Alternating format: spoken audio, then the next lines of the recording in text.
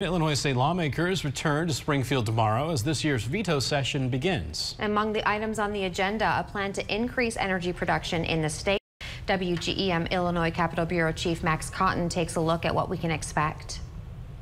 Among the most notable of Governor Pritzker's vetoes earlier this year was legislation that would have lifted the moratorium on building new nuclear power plants in the state and allowed for the construction of small modular nuclear reactors. Citing a lack of regulatory protections and vague definitions which he fears could lead to the construction of large-scale reactors, he vetoed the bill in August. Democratic State Senator Ram Villavalam voted against the bill. We need to ensure that should we move forward, we're doing so in a way that it can be regulated appropriately. Republican State Senator Jill Tracy supported the bipartisan bill.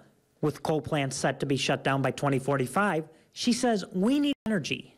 I believe in protecting our environment, but you have to have a happy balance. We're high energy users, and you have to have this reliable source to meet the demand. The most important thing for all of us, regardless of our politics, is that we have affordable and sustainable energy. And we're not going to do that unless we have this in place. The bill's original sponsor, Republican Senator Sue Rezin, has filed a new bill addressing the governor's concerns. In Springfield, Max Cotton, WGEM News.